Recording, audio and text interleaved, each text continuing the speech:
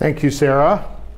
It's a pleasure to be here. I will also say it's been lots of fun to be on campus and to see some of the exciting things that are happening at Iowa State. Of course, our focus has been on efforts to improve undergraduate education, but in the process I've got a tour of campus and gotten to see some other things. But what I want to accomplish today is to talk a little bit about a few things. The first is what's happening in Washington these days. And when you try and understand what's happening in Washington, it's important that probably you need to understand what's happening in the rest of the country. So I'll talk a little bit about that and give you some context for the environment in which science policy is currently being made. Then I want to talk about something I think is really important. That's the history of our system for support of science. I think this is something that is often forgotten. And Harry Truman once said, there's nothing new in the world except the history you don't know. And it's true with science policy. And so I like to remind people from where we came. And then the last part of my talk is going to be really about why and how to engage, given the context I'm going to give you about what's happening in Washington, how to engage effectively when it comes to advocating for science, and again, why it's so important. So let me start with telling you a little bit more. I'm going to come back and tell you about the title here in a second. But before I do that, let me tell you a little bit more about me and AAU. AAU, of course, the Association of American Universities, was founded in 1900. It was founded by 14 presidents, really to improve US graduate education at the time. There was a feeling that we were not doing so well when compared to our European counterparts. And so these 14 presidents got together and formed AAU. We currently represent 60 leading US research universities and 2 in Canada, a few more publics than private. And the primary representatives to AAU are the presidents and chancellors of our member campuses. When it comes to me, I'm vice president for policy at AAU. My career has been one in government relations. Sarah mentioned I worked for the MIT and Michigan and their Washington offices. I focused on research and science policy, innovation, competitiveness, and tech transfer. When I go back home to rural Michigan, where I hail from, and they ask me what I do, well, I could say I'm an advocate, lobbying. In Washington, I say you're nobody until you create your own group, because we get things done in groups. So I've spent a lot of time in coalitions and building coalitions. I spent a lot of time on federal regulation and compliance. I work a lot with Sarah and her colleagues on those issues.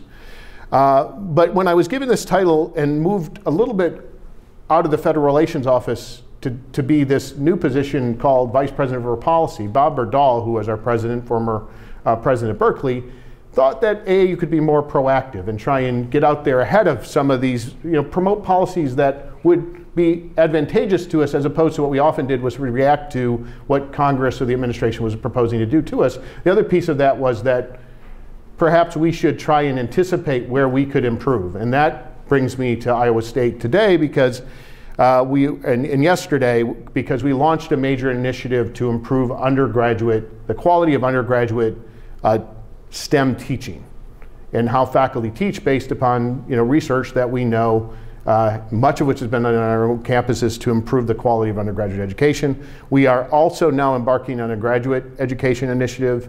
And so that's what I do. But when I mentioned going back home, when I ask me what my career has been about, I don't usually say I'm a lobbyist. I don't say I'm an advocate. I often say my career has been one in cross-cultural communications, which means I've been in the business of making the work of scientists relevant to the layperson. So I like to talk about the two cultures that I work between. First, there's the political culture. And for those of you who are ever on Capitol Hill, you know that most people don't come from science backgrounds. In fact, the average age of the staffers up there is between 23 and 30. And they often come from backgrounds like me, because one thing I didn't say was I didn't come from a hard science background. I was a political scientist and got my undergrad degree pretty much in political science. Then there's, of course, a lot of folks also go on to law school here in Washington. Then there's the other culture, which you'll see this poor guy who just finished painting on the wall, the department of people who have a certain degree of difficulty putting their thoughts into brief, concise, and unrambling language. That is the academic community. And so my life has been spent trying to translate. In fact, when I got that job at MIT, they said, do you think that the fact you don't have a science background will hurt you? I said, no, I'm your first line of defense. If you can't explain it to me, then we don't go to the Hill. So I like to define the cultural divide that and we're going to come back because I'm going to talk about this cultural divide at the end of my talk a little bit further, but I like to define it with a bunch of words about how scientists think versus how politicians think. So scientists think in numbers, politicians think in words. Scientists are quantitative, while politicians, policymakers are qualitative.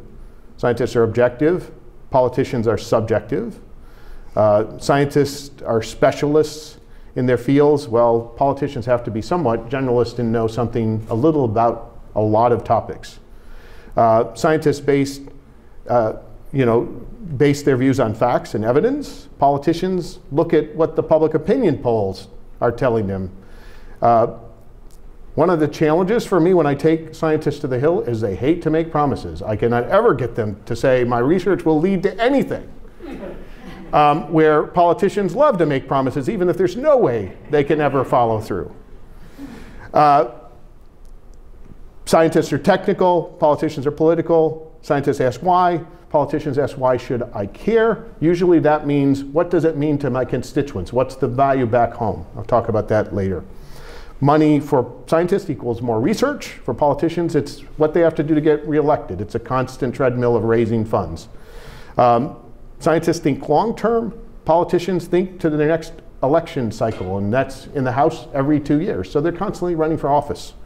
The last thing I just say is scientists are often relegated in their, to the science page, but unfortunately science pages are disappearing these days.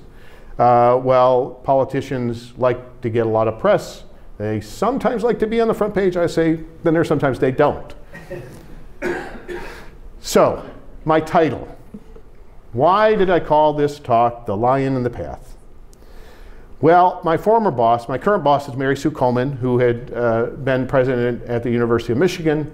But my former boss was Hunter Rawlings, who had been president at Cornell and before that president at Iowa. Hunter was great at coming into staff meetings, and you never knew what he was going to. He had the word of the day come and we define a word and its origins. But he was also, one day he came in and he challenged the whole staff in the following way. He said, in my senior year at Haverford College, I had a Latin professor. His name was Professor Howard Comfort. And one day out of the blue, and it was all male class, and one day out of the blue, Professor Comfort interrupted kind of unexpectedly and said, young men, there will be times in your life where you are asked to give public lectures. Sometimes when you are called upon to do this, the host will insist weeks ahead that you provide them with a title. And you will have no idea what your title is, let alone what you're going to say. For such instances, I have the perfect title for you, The Lion in the Path. It is perfect title for two reasons, said Professor Comfort. First, it sounds challenging and dramatic. Second, it is absolutely meaningless, and when somebody calls upon you to give a title weeks in advance, a meaningless title is a good thing to have. So thus, Hunter challenged us to name our talks A Lion in the Path, and you can go online, by the way, and you can see lots of talks given by Hunter Rawlings titled The Lion in the Path. So I am doing my, I'm respecting his request. I call it The Lion Path, and I just need to, he always said, give Professor Comfort credit, so I'm doing that. There's another reason, though I actually picked it. It's quite appropriate for what I'm going to talk about. So let's talk about today's lions. And I'm going to go into detail on all of this, and I think it sets the context for, again, then how we really address some of the challenges both higher education and science is facing these days. So I want to talk about the extreme polarization and gridlock we see in Washington these days. Along with that, what I'm increasingly worry about is the increased rural-urban divide that we see in this country as it relates to people's political views. Fake news and alternative facts. Lastly, a growing negative view of higher education. So when I talk to a lot of graduate students, a lot of people who are scientists, engineers who want to get into policy, I start by introducing this guy. This is Otto von Bismarck. He was Chancellor of Germany from 1871 to 1890, and so you know he has nothing to do with science policy, except he's credited with saying that there are only two things you don't want to see be made: sausage and legislation. So, I like to introduce people to what the normal legislative process should look like in Washington, D.C. So, there you have it, the sausage making factory. The sad thing is it doesn't exactly look like that these days. In fact, this is more appropriate for what Washington looks like. It's gotten pretty brutal. In fact, it's gotten so bad, the sausage makers no longer want to be associated with Congress because they actually make sausage and get things done. And you see this quote from the New York Times about the challenge. And what is fascinating about that, of course, that was before we had a Republican Congress.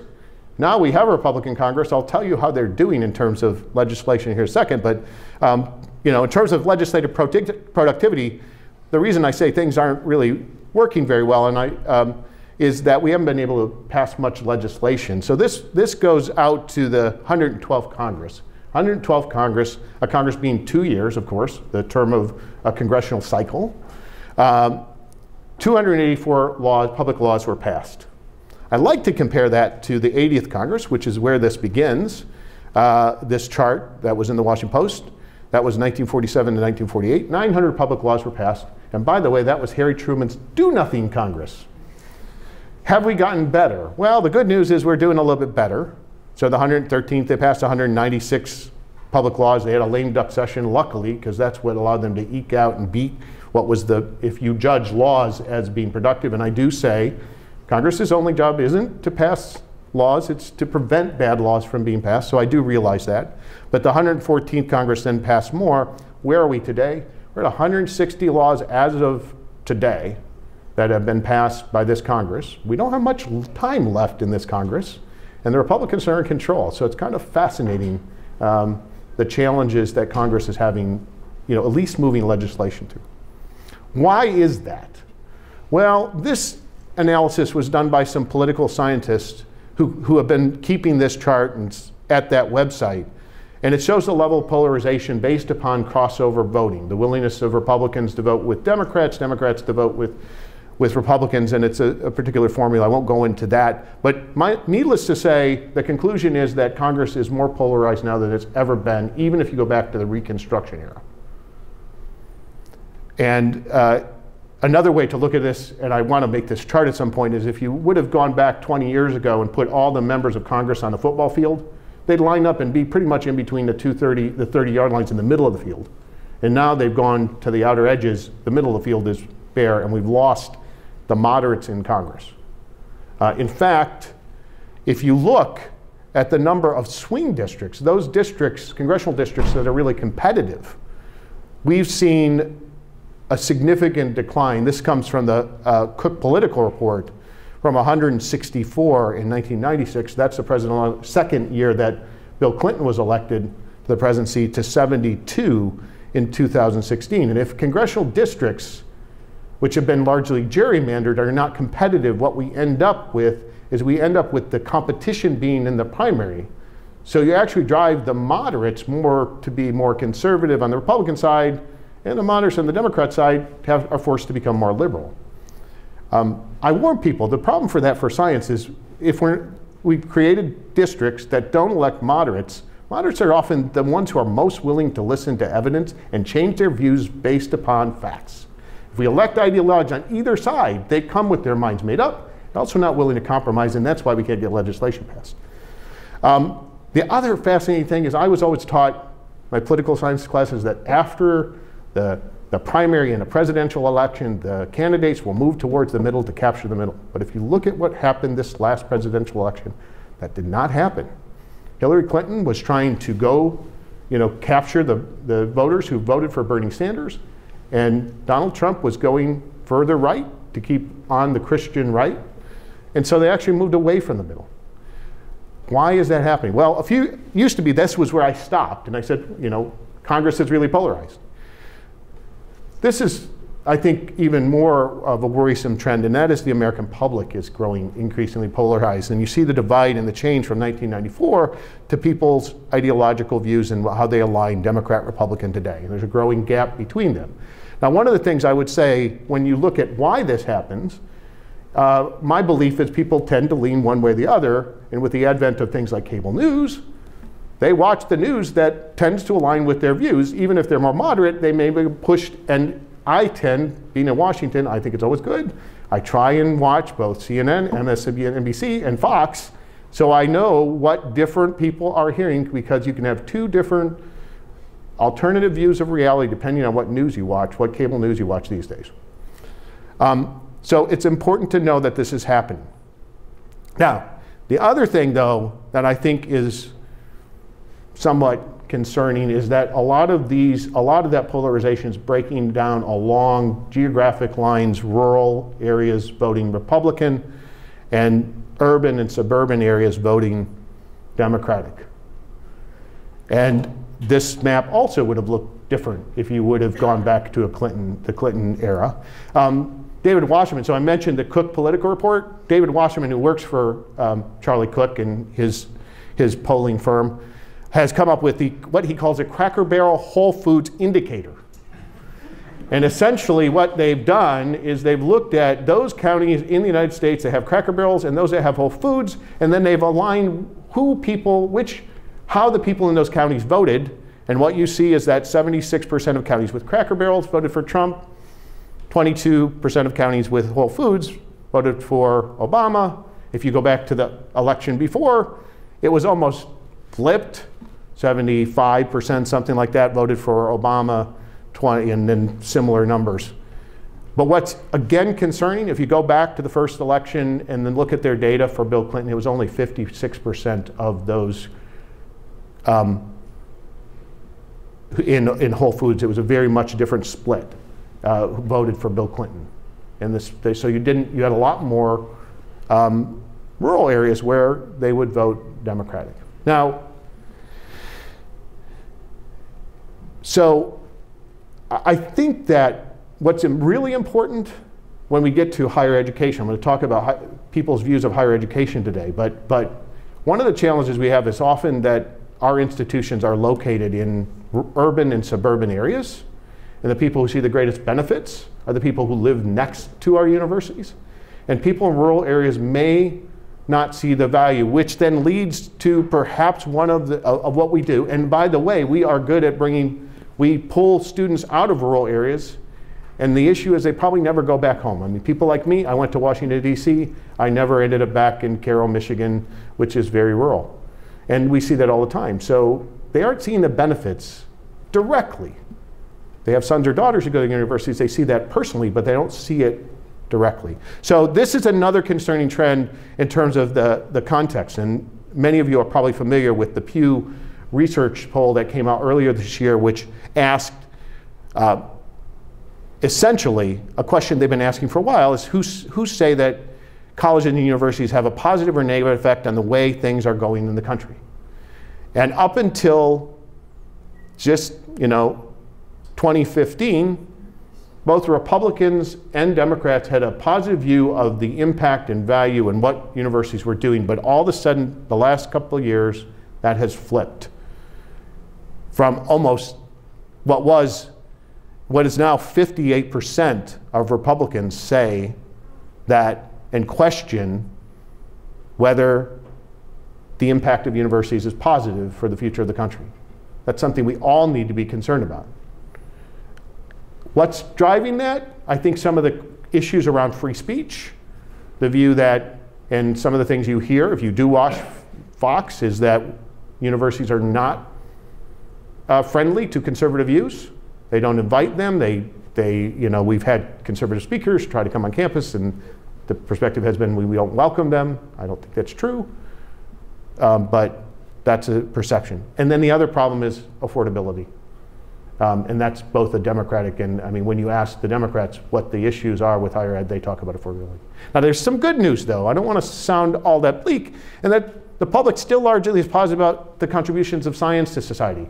Been a slight drop off. There's a slight difference in Republican, Democratic views when you look beyond these numbers, but it's not been that great. So that's good, is that science for the most part has escaped and is not really aligned with the view of higher education necessarily. So this is the context. Keep that in mind, because I'm going to come back when I talk about how do we operate effectively to advocate for universities and science. It's important to keep this all in mind. Oh, one other thing. I mentioned alternative facts and fake news. This is a real challenge too, because people don't know who to trust anymore. And the good news is they do, for the most part, trust science, but you don't know what's truthful and not. And you see these stories on Facebook that I see circulated all the time from a lot of my friends who live back home as if they are truthful, when in fact they are totally made up. And we know that a lot of this probably was happening as it related to the last presidential election. So the Trump administration science policy, let me just talk a little bit about what I've seen and where we're at. So we know that there were last year and the first budget, and again this year, significant cuts proposed. The good news is we didn't realize those cuts, and Congress has been there, and actually we're doing very well in terms of science funding. I don't know whether the administration, what they'll do next year if Congress continues to fund science. We'll wait and see. We have a lot of positions, not just S&T positions in the government, that have not been filled under this president and are still waiting. About a third of the major Senate-confirmed positions are still pending, and nobody's been nominated for a lot of those.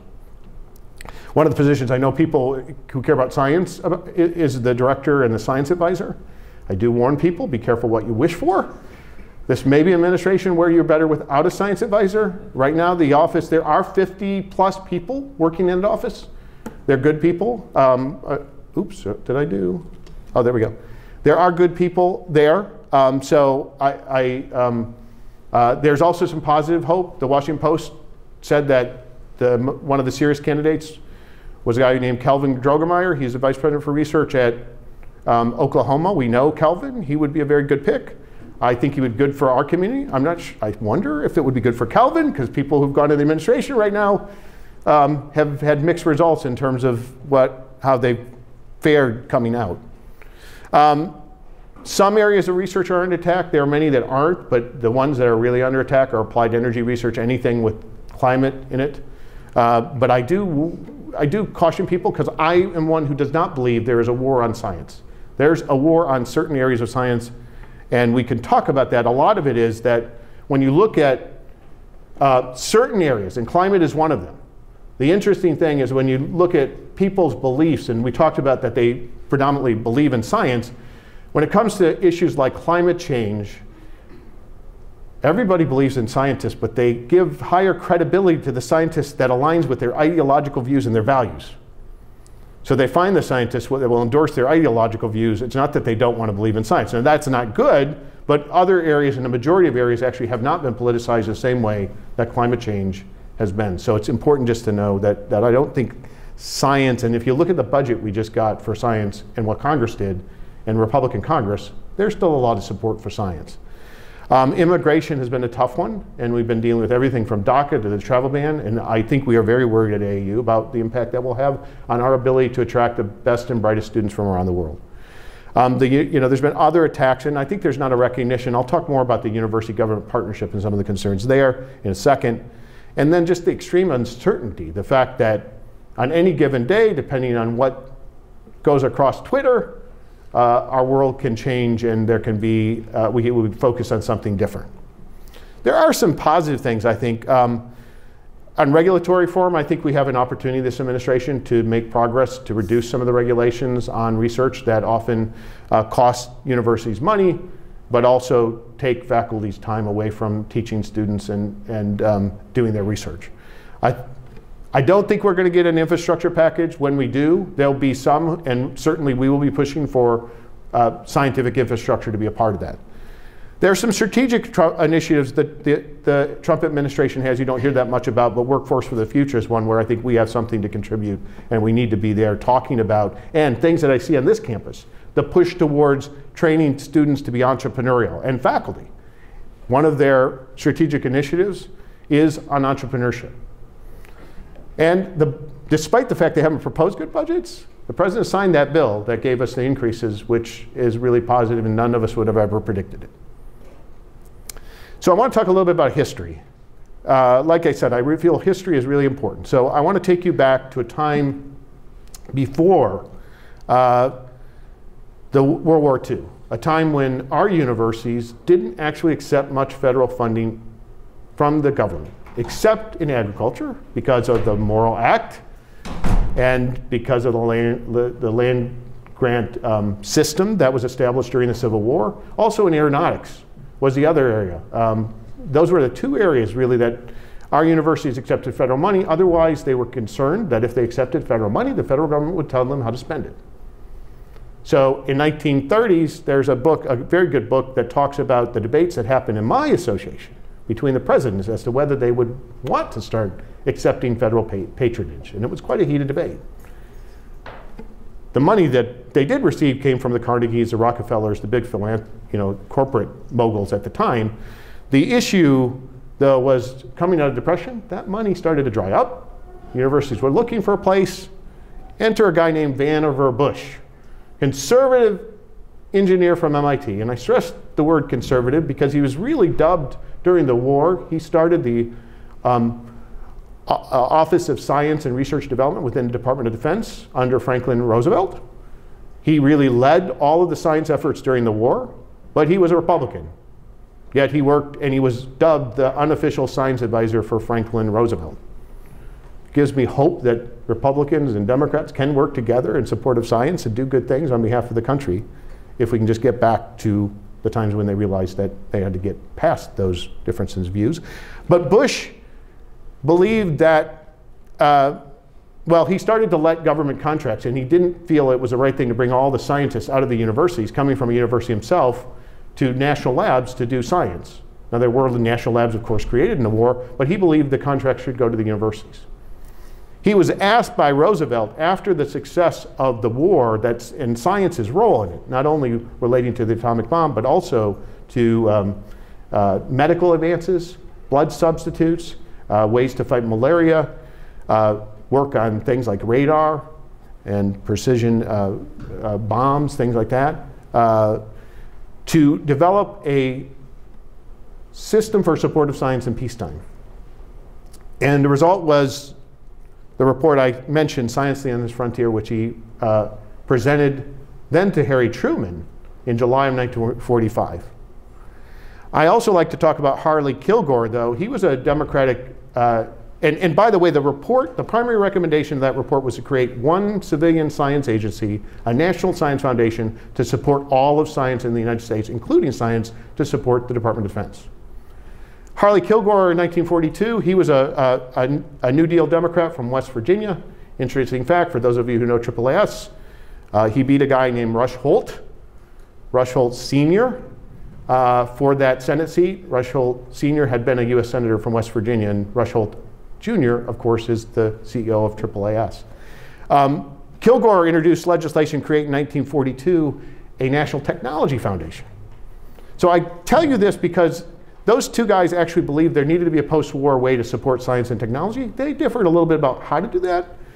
Unfortunately, Bush was supposed to talk to Kilgore, and they were supposed to try and reach some agreement, but before he submitted that report and legislation was introduced, he didn't do that. The day after the report was submitted, there was legislation about the House and Senate introduced to create a National Science Foundation. Kilgore was not all that happy.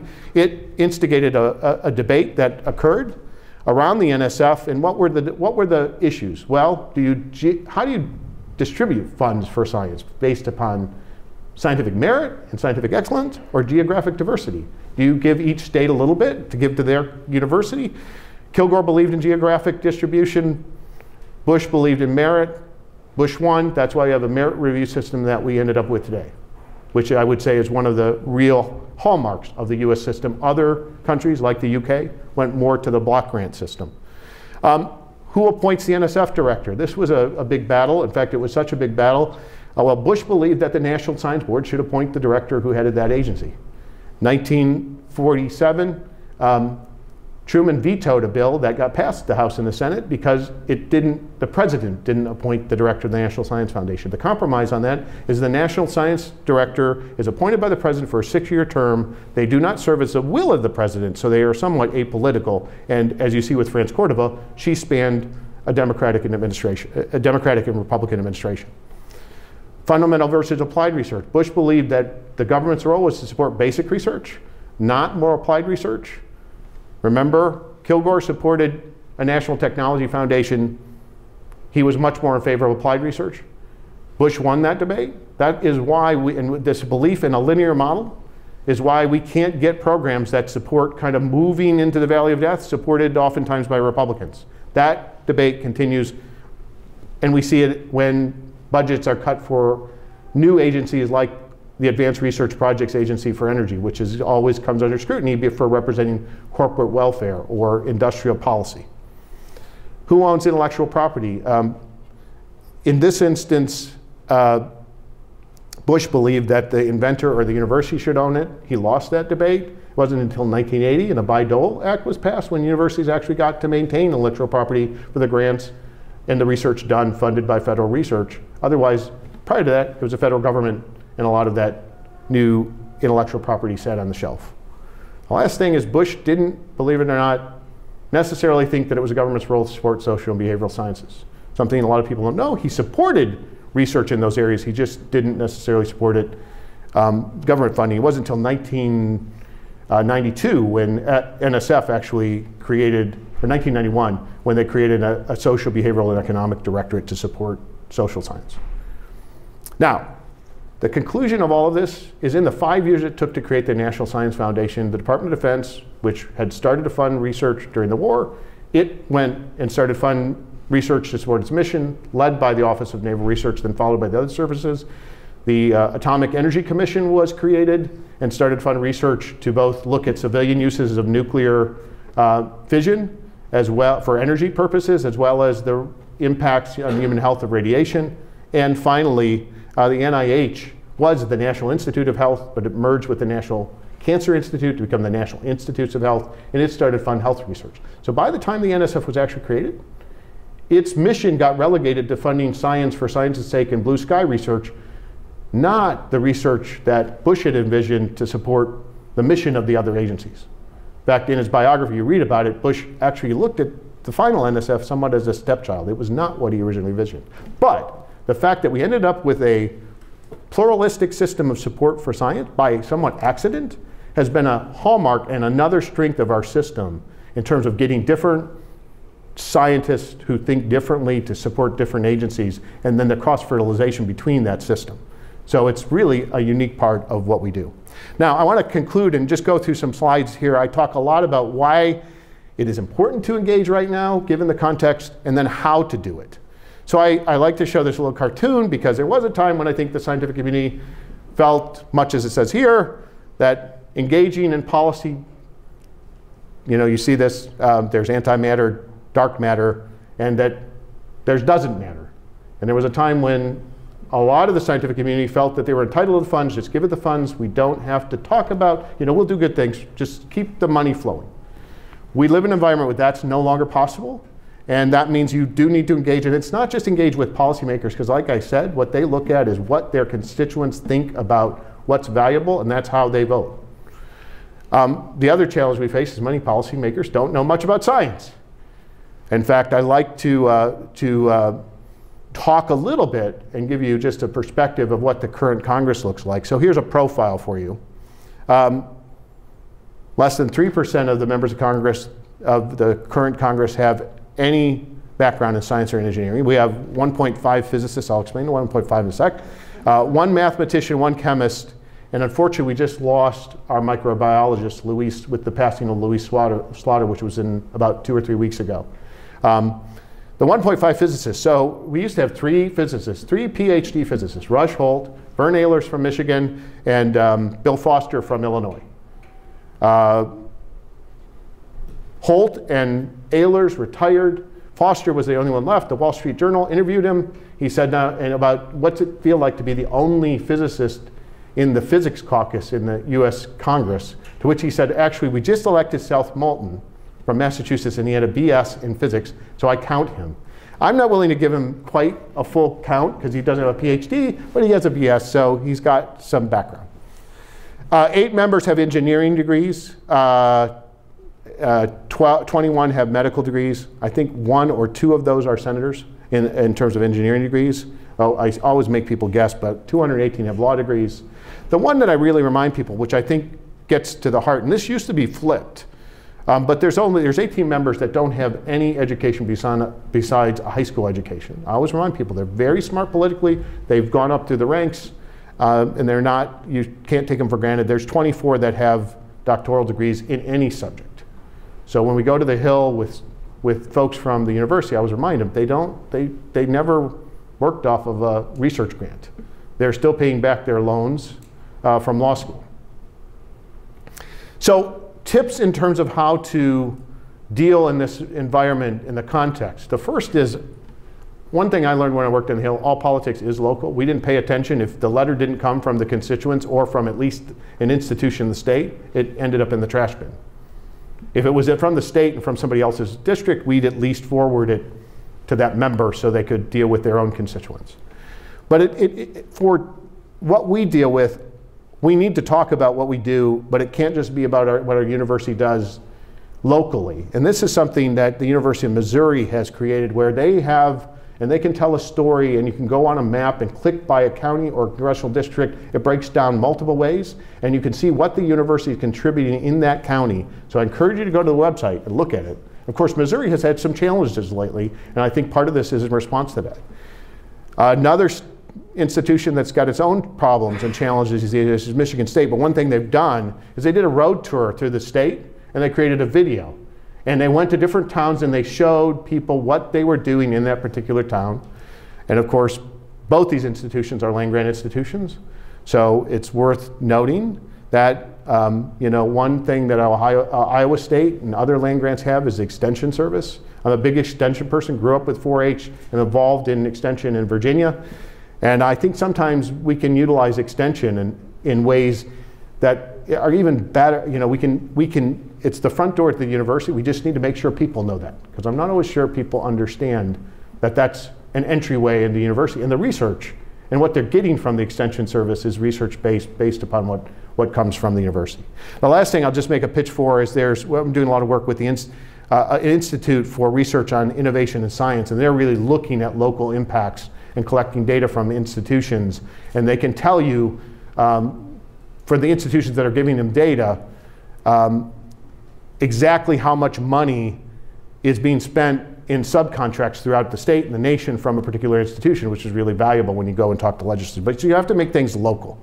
And Tip O'Neill, of course, said all politics is local, but it's also personal. So we've developed some graphics at AAU that we try to use depending on the member we're going in to talk to them about why science is important. So this is a graphic that we used with an auto dealer who was elected from Pennsylvania to explain why basic research mattered to him.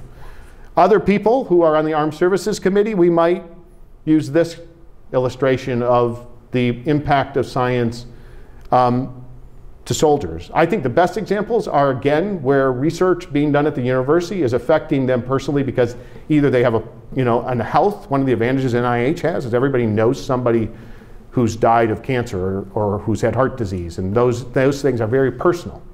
But local things are very personal too, and I think that's something we've got to change, is try and get out there and explain the value, especially with this growing divide between the rural and urban areas in terms of political views. Another thing I often say is language matters immensely. And when we talk about people's values, and the fact I already mentioned that oftentimes people's views on science diverge depending on where their values are. When we go out and talk to them about what we have that's valuable to them, we have to know where they're coming from.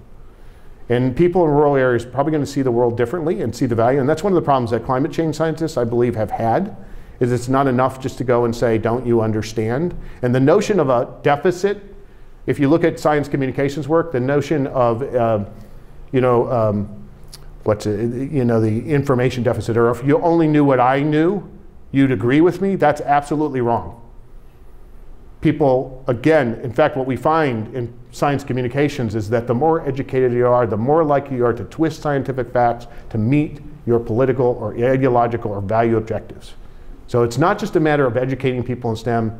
And I always say we're doing pretty good. If you look at funding, this country has been tremendously supportive of science. Language matters. It also matters in what we use. We often talk about basic research. We did some polling a few years ago. You know what the people in the focus group said when we talked about basic research? Why the heck are we doing basic research? We should be doing really tough, difficult research at our universities.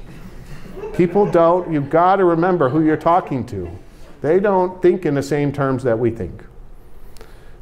Another thing is scientists love to talk about data, but in fact, when you're in Washington, stories are what drives the place. Anecdotes, personal stories. I often tell scientists, talk about why you care about science. How did you get in? Why are you personally passionate about what you're doing?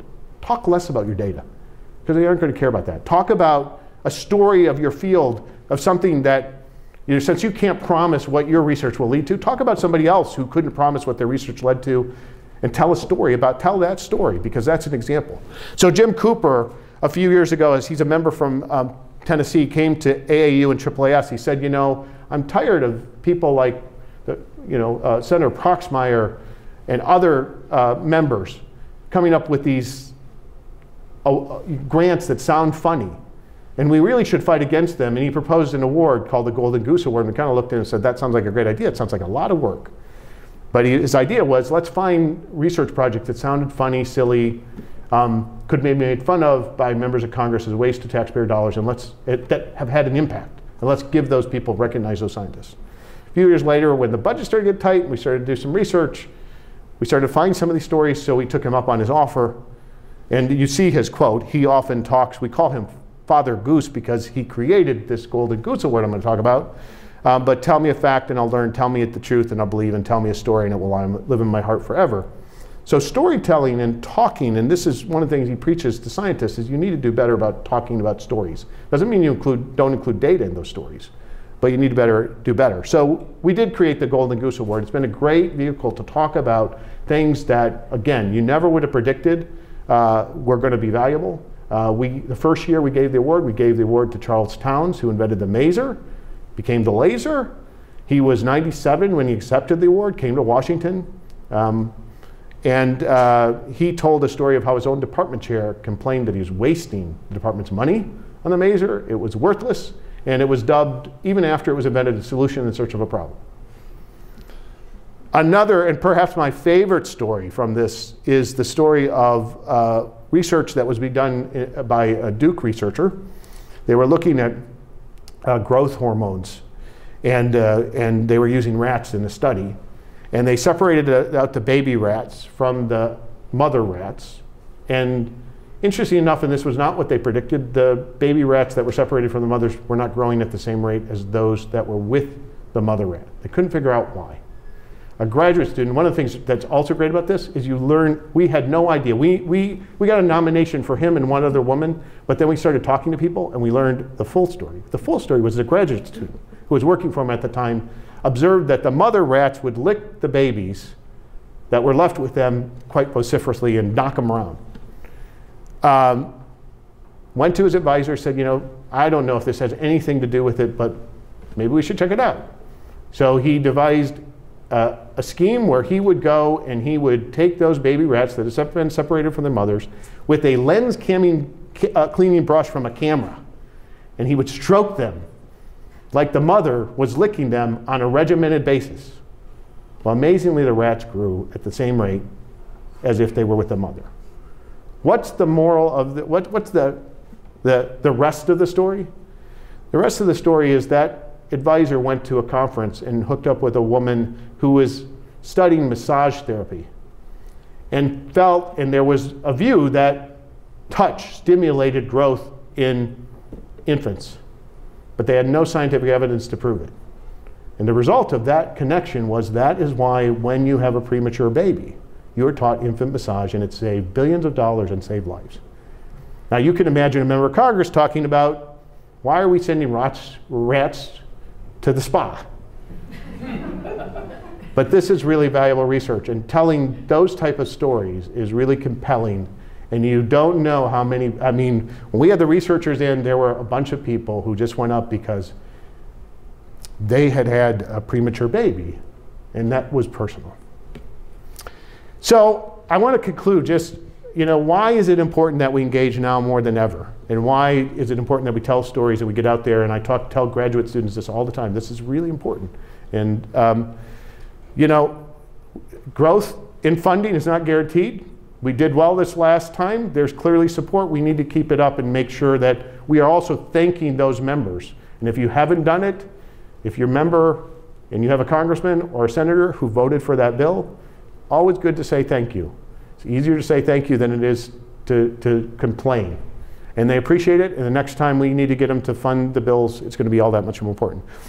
You know, just as I was talking about, we're still getting waste books. There's still questions about whether the money we're spending on science is being well spent.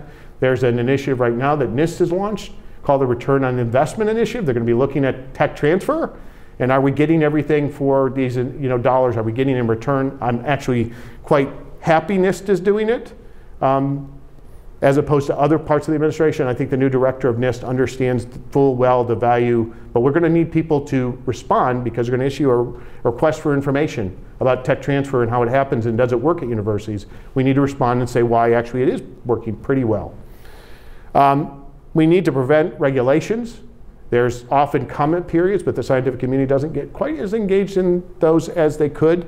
And those are very important opportunities to prevent the government from instituting regulations, and we're always on the front end as an association and fighting against those. Right now, given the views of universities and the role that universities play in the support of science in this country because of Vannevar Bush's vision, we have to defend and explain better than we have been the value of our universities. And that means collecting better data, but also getting out and demonstrating to people and engaging directly with people not only in the cities in which our universities are located, but in rural areas as well. We need to talk about how unique our system actually is. That system that Bush devised, where graduate students work off of research grants and get to be trained by the best scientists in the world because they stay at their university and aren't pulled into a federal lab, is really unknown. And unfortunately, a lot of our own scientists and graduate students don't understand how unique that system is. That's why we were able to attract the best and brightest students from around the world here, because that's the only place you could do that. And now we're at risk of losing with some of the policies on immigration and some of the views. And I can tell you that Canada, talking to our Canadian colleagues at the SRO meeting here recently, they're looking to take advantage of, and if you look at their recently announced research chairs that they give, there's a bunch of Americans moving back to Canada to work right now at the research universities. And the last thing, which is the real reason we need to do this, is to ensure that policy is based upon evidence and technical knowledge and scientific facts, especially in an era when people are not sure what the facts are. We need to be out there making sure they know. So with that, thanks for your attention. I'm probably way over time. I can take a few questions, I think. Sarah, do I have time for questions? Yes, sure. Okay. One more thing I just want to say, there's the AAU website. I also promote, and I'm co-chair of a group called Engaging Scientists and Engineers in Policy, and that's for scientists and engineers at any level, because we are trying to provide resources to people who want to engage and want to know how to better do that, training resources. And we also get involved. We have an online community where people can, if you're interested in policy and getting involved in discussions, through the AAAS, their new communications Trellis platform, we have a site, and if you go to the website there, you can find out how to become involved in ESEP, as we call it. So questions?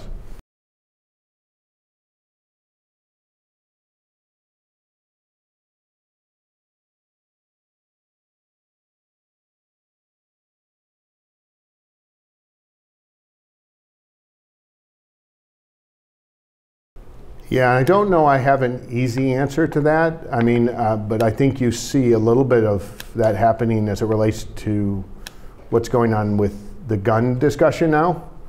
I think the only way you fight against that is really to get people And if you look at people's views on climate, when you really dig down, I mean, there's still a lot of people who believe there's an issue. They may question whether it's man-made. At one point, before about 2008, we were actually winning. People forget the House of Representatives passed a bill to tax carbon, a cap and trade bill. What happened? The fiscal climate kind of went south then. People became much more worried about their pocketbook and whether they were going to have a job. And those corporate interests picked up on that and basically said, this is going to be bad for the economy if we do things and we tax, and the vote in the Senate couldn't get through. So I think part of it is going out and explaining to people how this is impacting them already, but in terms that probably don't mention climate change because it's just a political lightning rod.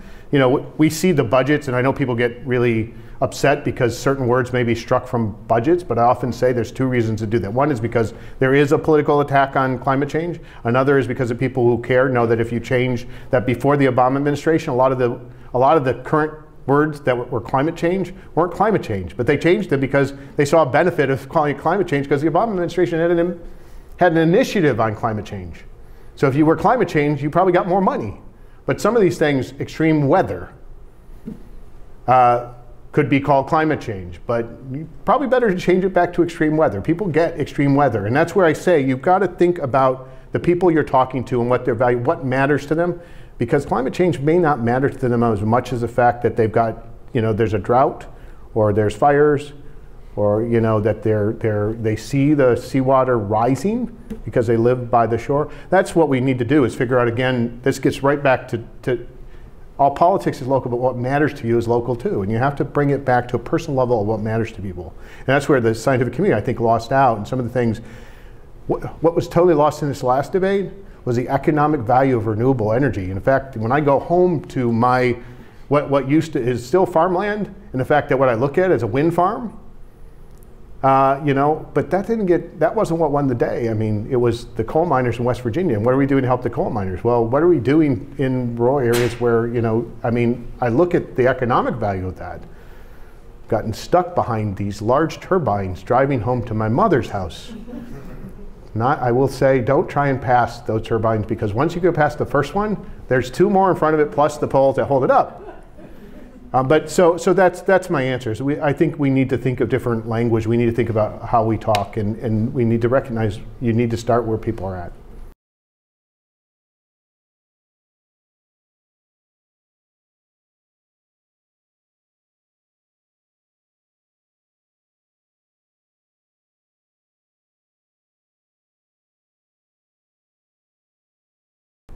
I don't think it helps. I mean, I'm a big fan of the Extension Service. Like I say, I grew up with 4-H. I ended up, when I landed in Arlington, Virginia, led a 4-H club, basically in a low-income housing complex with Southeast Asian refugee kids from Laos, Cambodia, Vietnam, right off the boat, teaching them gardening. I think that, you know, as you've seen agents, less and less agents. I mean, but I also think that Extension has had a hard time adapting to the times. Sometimes because it's been, not here as I understand it, but in some places it's been stuck in the College of Agriculture. I'm not saying agriculture isn't important, but it's not the only thing. And unfortunately, some of the things that the university can contribute to local communities get lost because that isn't housed in the specialty of the College of Agriculture. And unfortunately, other parts of the universities have sometimes seen that as that's the College of Ag and that's what they do, but we don't have really an outreach mission. I'm a big proponent of the fact, whether it's through Extension is an already existing vehicle to get out and get to those local communities, or whether it's through other mechanisms that researchers need to try and solve local problems and think about their states and communities. One of my collaborators, I co-wrote a book on science policy, Homer Neal, when he was VP for research at Michigan, said, you know, one of the challenges, he'd get these calls from local counties, neighboring counties to Washington County, to the university, and ask for faculty help on a problem. It might be a water problem, it might be a local, you know, issue that they were trying to deal with. And he could get people who were working in Africa and were dealing with similar problems, but they couldn't help the local community nearby. And so I think we do need to, in this time, need to think about our value, particularly state institutions. How do we even do a better job connecting to those communities and talking to folks out there? So like I say, I think extension has taken a lot of hits, and I think those universities that are able to revitalize extension and also think differently. I'm very impressed with what Missouri has just announced and their extension director. They're doing some things in health. I think things like the opioid crisis, those are things that can be addressed. And the university has a lot to contribute, and maybe extension can play an important role.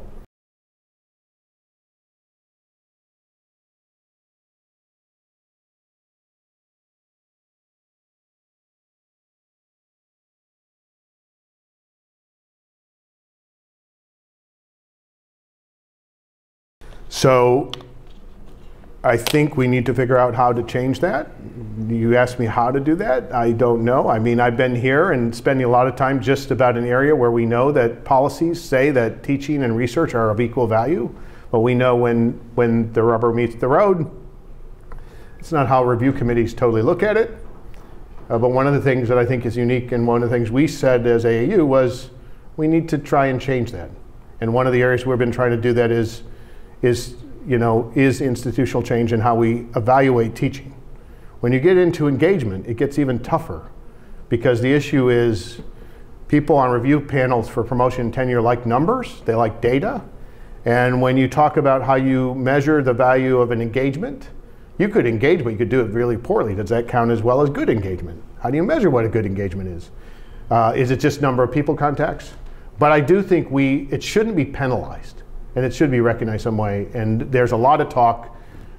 I was telling Sarah earlier that there's a group of foundations right now that are talking to universities. They are talking to disciplinary societies.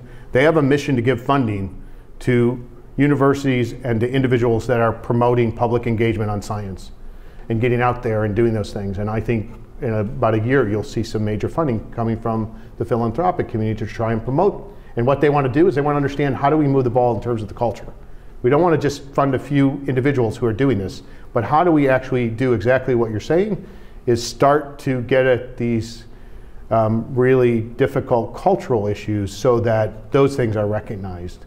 And there's a lot of areas I think that we need to recognize are important to scholarship, important to the advancement of science, open data, but engagement, as well as economic development, which is, and we have some universities that are now starting to incorporate your work, your entrepreneurial work, patents, startups, those things into promotion tenure decisions. It's going to be an uphill battle, but I do think it's really important. With that,